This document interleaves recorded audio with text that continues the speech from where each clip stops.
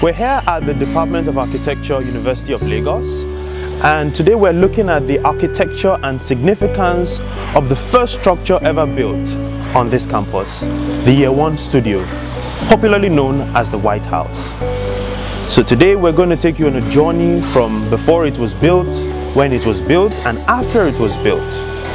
And we're going to show you a vision of how we perceive this space to be in the near future. The history of tertiary education in Nigeria spans over 100 years. As far back as 1891 and 1896, there had been demands for the establishment of an embryo University of Lagos, first by Edward Wilmot Blyden and later by Otuba Payne and J.S. Lay. In 1932, the establishment of the Yaba College of Technology commenced the paradigm of liberal education as introduced by the early missionaries. In 1962, the Universities of Lagos and Ife were established after the Ashby Commission, which was focused on meeting Nigeria's post-independence educational needs. These developments saw the design and construction of some notable works of architecture today.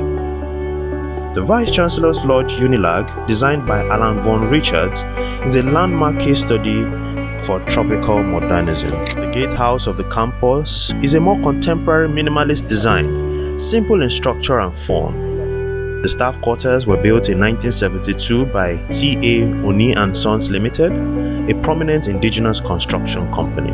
Today, what is known as the Faculty of Arts Unilag started in 1964 as the Faculty of Humanities. It was in 1975 when it was merged with the then School of African and Asian Studies and redesignated Faculty of Arts. The building was thus the first faculty building on the university campus. But what about the first building ever on the campus? What is known about the site office for the construction of the arts block? The White House consists of three simple geometric forms: the first cuboid, the middle long stretch, and the last cuboid. The first part we believed served as the site office storage, while the middle long stretch served as the meeting areas or conference rooms, and then the last stretch served as offices and administrative function. The architect or designer of this building achieved this through natural materials that were easily available on site, like wood. He used galvanized iron to support roof trusses and used elements that are tropical, like louvered windows, to ensure cross ventilation and thermal comfort at all times of the day. Something that makes architecture beautiful and sustainable is the ability for that architecture to be flexible. And this building embodies that, in the sense that before 1973 and 1974, when this building was originally site office, the first section, which was site storage, has been repurposed today as a student workshop area. The middle stretch is now student workstation, a studio workstation. And the last section, which was formerly administrative areas, has been repurposed to lecturers' offices and storage space for student use. Several generations of architecture students have gone through this space, and here's what some of them have to say about what it means to them. As a student that passed through Studio One, University of Lagos, popularly known as the White House, it did not serve as a physical working space, but it also created a psychological and emotional effect on us, because it was created for us to work, to play and coexist together as classmates. It also served as a link that introduced us as fresh students into the department, and due to this attachment, transitioning into the other studios was very difficult.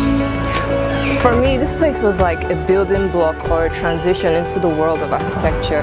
It fills my mind with memories of teamwork.